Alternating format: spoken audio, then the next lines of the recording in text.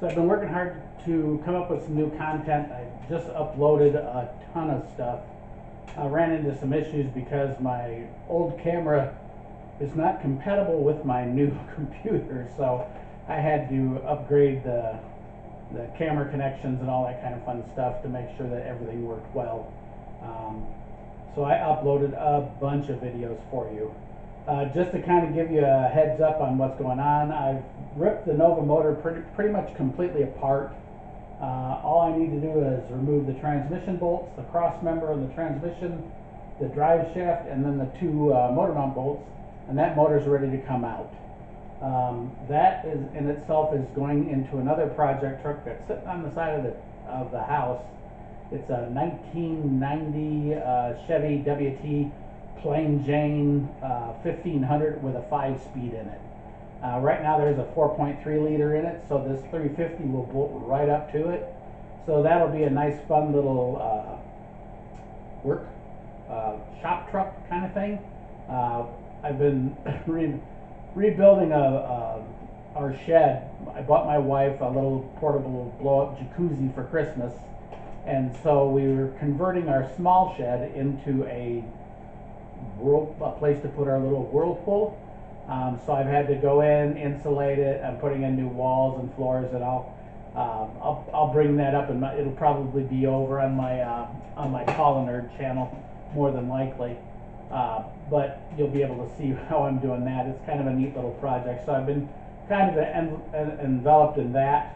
Haven't really gotten much done on the Nova. I did something to my back, as we do as we get older, and I've gone through half of a procedure to fix it. So the right side of my back is fine.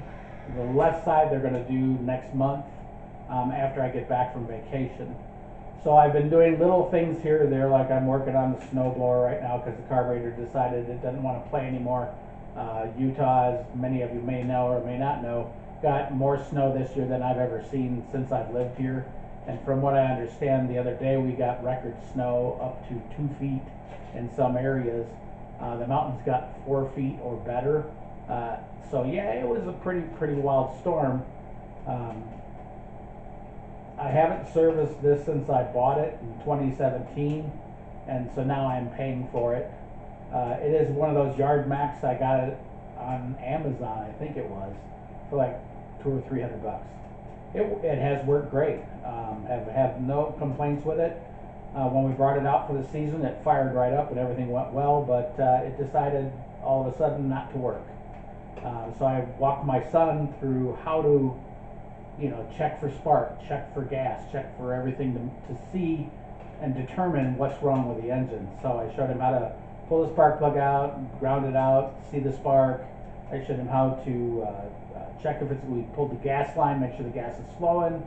Pretty much everything you need to do on how to get it to run, kind of thing, so that he understands later in his life how to fix the snowblower or fix a lawnmower, or even as far as a car.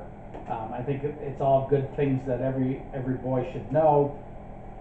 Maybe they're not going to be the one to work on a car, but they should know how to do the minimum or understand the minimum. So I can't emphasize enough out there. Teach your son, your cousins, nieces, nephews, everybody who's driving a car, the basics on a car.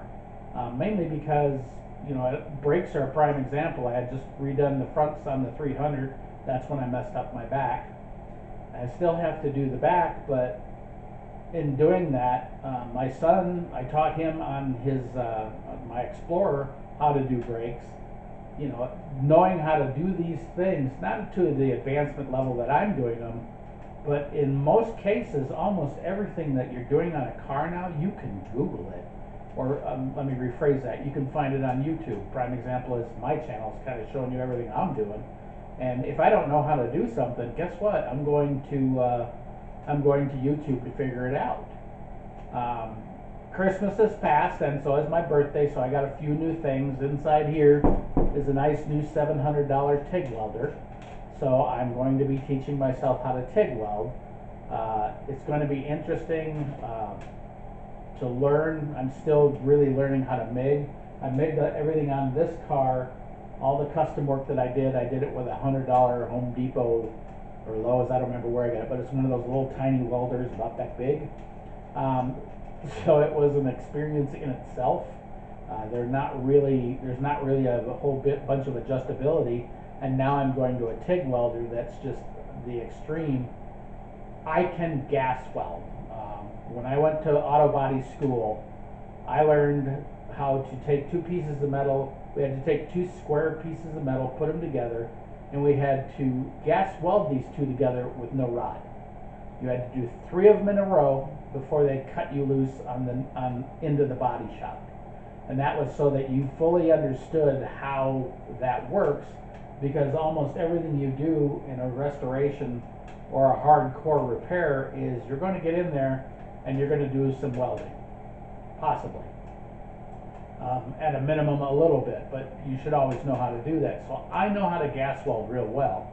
I've been told, and you can comment if you'd like on this, that if you know how to gas weld, TIG should come pretty easily to you, because you got the torch in this hand and you got the rod in this hand, just like gas welding.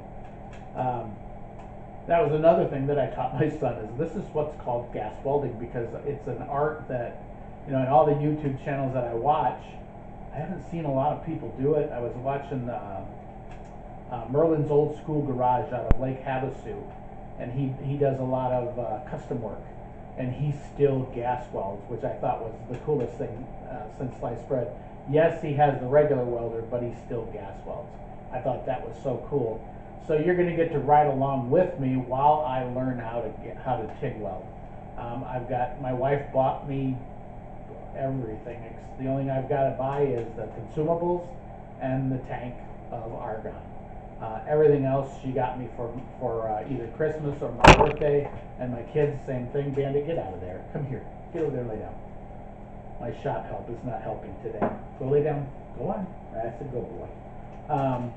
But between her and my kids, they got me everything off my list. So I've got everything, I think, but the consumables.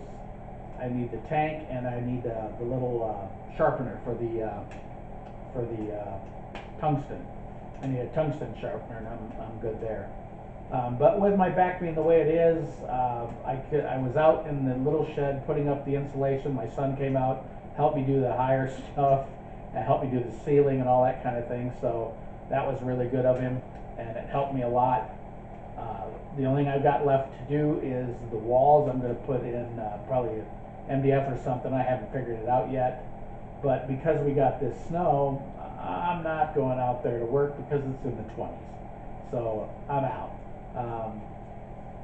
That's been one of the biggest holdups with a lot of the things that I have to do. Prime example is the Nova. I need to pull the motor out, but once again with my back, I can't.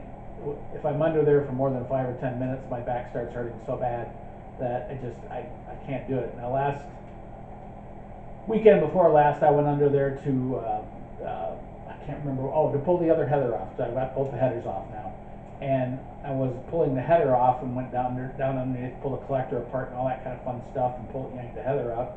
Still haven't got it out of there because about 3/4 of the way through it, my back started hurting a little bit, and I just powered on through it.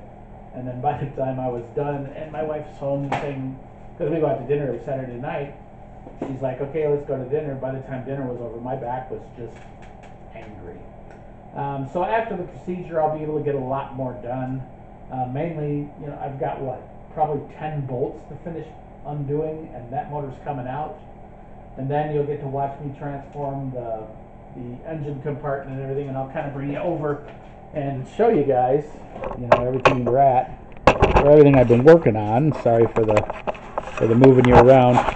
One of the things I got, and one of the things I always tell everybody is look for things. Facebook Marketplace has been a winner for me, because that block that's underneath those parts I got for $50. It's a 4-bolt main. It's a 1974 block out of a C30 motorhome chassis. You know, I know because I looked up the VIN that was on it and everything, and it came out of a 74 motorhome, which just happens to be the same year as the Nova. So that definitely helped. On Marketplace the other day, I found this bad boy, a $320 Moroso deep oil pan, and I bought it for 60 bucks. Guy wanted, 80 bucks for it or what have you, but I talked him into 60 bucks because I had 60 bucks in cash, and I didn't want to break a 20. Didn't want to break a 20. So I've already drilled it with my step bit. As you can see, it's got returns on both sides now for the turbos. Because I have to have returns, and I needed a deep pan anyway. I have the regular factory pan on it now, but I needed a deep pan because if you're running those turbos, you're going to run a little bit more oil. I'm probably going to run an oil cooler too. I just haven't got that far. The motor itself, I'm waiting on my my year-end bonus to kick in because I am going fuel injection on this. So I'm going to replace the carburation with fuel injection, and I'm also going to upgrade to a computer-controlled distributor, so the whole top end will be controlled by computer. That'll definitely make it a lot easier. One of the hard parts I had with locating the parts for this is there are all the EFIs they make that sit up on top of that carburetor mount aren't boost capable. I found that Holley's Super Sniper is, and what's really cool about it is it looks like a carburetor. It's really neat. All the components are in it, but so I've been waiting on that to finish that up. Once that's done, I just have to put the motor in. I'm probably going to break it in with the carburetor on it. That way I get the cam all broken in, unless I change my mind, yank the intake, and pull the cam and put a roller in it. I have the roller for it. I just haven't gotten around to whether I want to do it or not, because there's a pretty good cam in there right now. The other thing I've been working on is over here. I've been working on the Nova's engine compartment. As you can see, the headers are gone. As I pull the headers out, me being me, I did not pull out spark plugs and took most of them out, two of them out by pulling. I'm also going to clean up that back part. That's the connection from the trunk to the battery. I'm going to move that switch inside the car somewhere. There's also a second switch in the trunk for it, so we'll do that.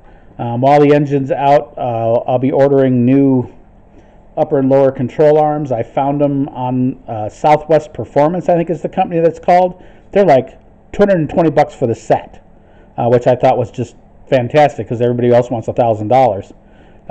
It was that or I would have to box these, and I really don't feel like putting that kind of work into them. One of the nice things about the fuel injection is the 74 comes with both the fuel and the return line, so I don't have, and it's steel all the way back, so I don't have to plumb the car from here back, just from here up to the fuel injection. I'm probably going to end up moving these back to the firewall. That way I can come up from the back where it's all hidden. The wiring, of course, has got to be cleaned up. The wiring is a mess.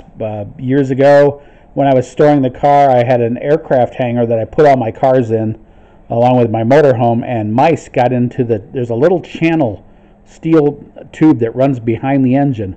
Mice got in there and just chewed up the wires, so that was the whole rewiring thing that I had to do, hence why I'm moving everything to the trunk. That brake booster's the big one. It's coming out. I've got a small chrome one, I think it's an 8-inch. That's also a chrome. I've also got the chrome. The whole thing is chrome or aluminum, one or the other. And then even the proportioning valve down below is also chrome plated. So that'll be a nice addition. And then of course pulling the motor out, that's got to happen. The other thing that I'm working on at the same time is the fueling system, because if I'm going to go ahead and put in a fueling system, I need fuel injection. I had already purchased this tank, and I've got it just kind of sitting in there because what I'm going to do is I've already got the old tank underneath drained. I just need to pull it out, and then I'm going to mark this sucker out and then cut it open and then drop the tank down in. And I'll make a low profile bay for it to sit in, and then I've got my fuel right there at the bottom. It'll all come out the back to the electric fuel pump and all that fun stuff. But yeah, that's kind of the whole setup here. I do need to, once that's all done, I'll start building the trunk out so that the battery's separate and it's got its own box, I guess you'd call it. And then I'll also get everything else cleaned up here. I've already got the cardboard all cut out, and if you see up there in front of the tank, it's all been measured out so that all I have to do is go out and buy the wood and finish it up, and then pretty much I'll probably upholster it. I do need to clean up the tank. That'll be changed out to something. The trunk pop button will be there. It'll be an electric one, but it'll have its own lock mechanism through the alarm system. So I want to try to set it up so that when you unlock the car, it unlocks that button and you can push the button to open the trunk. But yeah, I got to finish all that up. But that's kind of where I'm at with everything right now. The seats have got to come out of it. I don't like these seats. I dislike them highly. I mean, they're a nice looking little seat, but I just don't like them. But that's just kind of to give you an update on what I've been working on and such. I'll also have to move all these relays to the back firewall. I'm not sure where I'm going to put them. The inner fenders, the fiberglass inner fenders are coming out. I need to get as much air whipping through here to keep the engine compartment cool because of those turbos. The turbos will end up mounting probably somewhere in this area and drawing cold air from the grill area.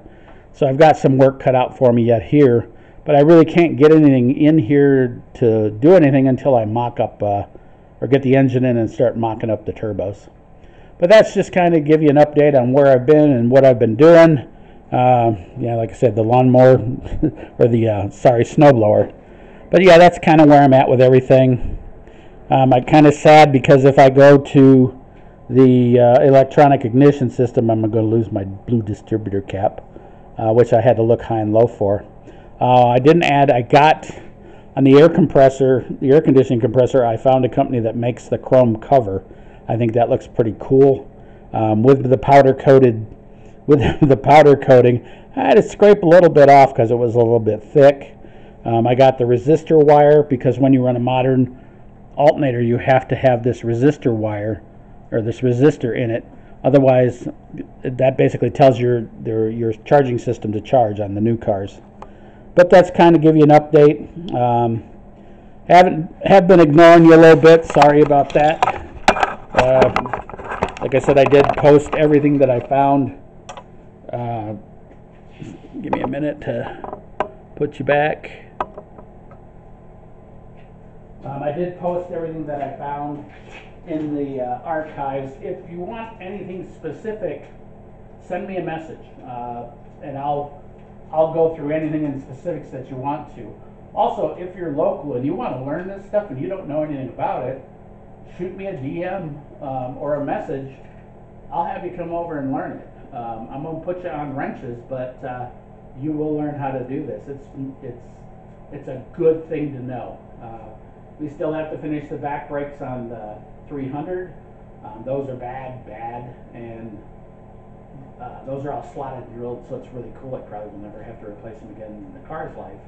And then once we've got the motor in this one and that motor at least in storage in the shed, we can start work on the Pinto. The Pinto basically needs a whole entire interior. It needs the outside painted, but it is a rust-free Arizona car that I bought my wife, kind of for Christmas, whatever. It was her first car, so she's got her first car again. We haven't discussed color yet. I'm hoping she just stays with the brown, but we'll see. But I'll give you more on that when I'm out there by that car. I'll kind of walk you through it. I bought it, was running. Carburetor is rebuilt, sitting over there waiting, but every time I get ready to put it on there, it's warm enough to go outside, it snows. And then it's right back to the 20s again. So it's kind of everything, all the projects are kind of log jammed mainly because of my back and because of this goofy weather here in Utah. But that kind of gives you an update on everything. The Mustang, I've got to pull the rear brake off of the driver's side. Something in there is broken. I'm thinking it's a spring or something, because it is not acting right at all. When I was coming back from a show, it made a noise back there. It wasn't like a rear end noise. It was like a something breaking noise, aside from an axle. So we've got to do that project. I got to finish her Fairlane. I need to put in. Yeah, now she has as many collector cars as I do. Just throwing that out there for her. But I've got to put the speedometer cable back in the Fairlane. I got a new one. I found one finally. So that'll be one of the projects that we go through. You'll be able to see how to put in a speedometer in an old car. It's a nightmare, but you'll be able to see how to do it. And that's pretty much it on the list of things that need to be done. Like I said, I've been working on everything that I can work on that doesn't kill my back. But by next month, hopefully everything will be back to normal again after they do this procedure on the left-hand side of my back. That'll take care of everything. We're on vacation for for a week, so I won't be doing a video next weekend at all. I will probably do a video tomorrow because I do want to get that transmission drained. When I went under there to look at the transmission, the mounts and all that stuff, I was going to get ready to unbolt it from the engine. There was tranny fluid all over the ground. That transmission hasn't been touched since 1974, with the exception of checking the fluid. I don't even think the filter's been replaced because there wasn't that many miles on this tranny or this engine. So while I'm doing it, I'm going to go ahead and pull the trans 2.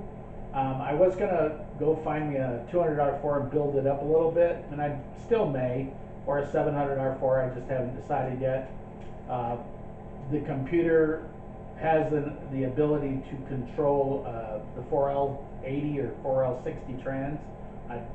If I was going to do that, I would love to go with a 6-speed automatic.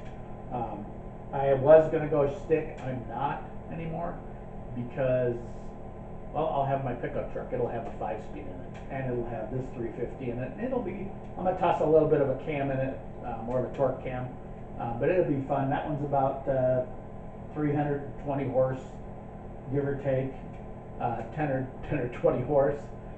So it'll be fun in that truck with a 5-speed, because that truck is one of those ones that it's a WT, which means it came with nothing. It did have, however, air conditioning. So that's cool. I will have air conditioning in the truck. That'll be nice. So both this one and the truck will have air conditioning. The nice thing about the truck is I'll be able to throw a trailer on it and tow a car. I'll have a truck, and it's really nice to have a shop truck to run around and get things. Definitely helps. But that kind of gives you an update. If you have any questions, do drop a line, let me know, and I'll get those questions answered for you.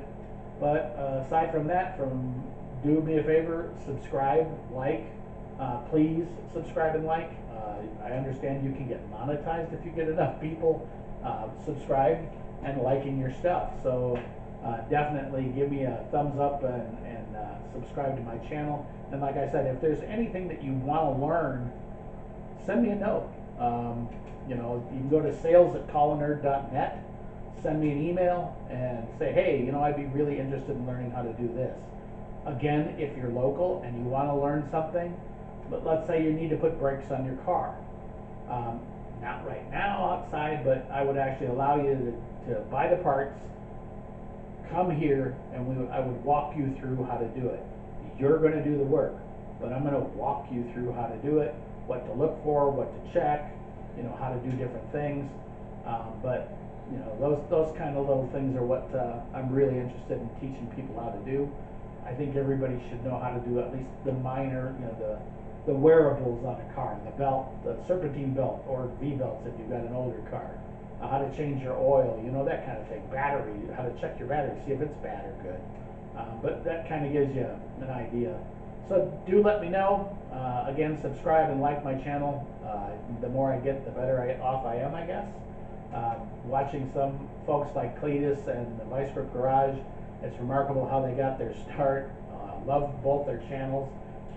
Cletus is a little more advanced in the engines than I am. I'm still on the old school small locks, but definitely some good content on both those channels. And then, like I said, I just started following Berlin's Old School Garage down in Lake Havasu. He's local, kind of local to here. He's got friends here in Utah, and that's kind of how I learned about his channel. But yeah, I like him because he does the old stuff too. He does some diesel stuff, so there's something in there for everybody. But yeah, definitely. And anything you want to learn, let me know. And like I say, as I move through and start getting back on these projects, I'll bring you along. Thanks from Papa's Garage.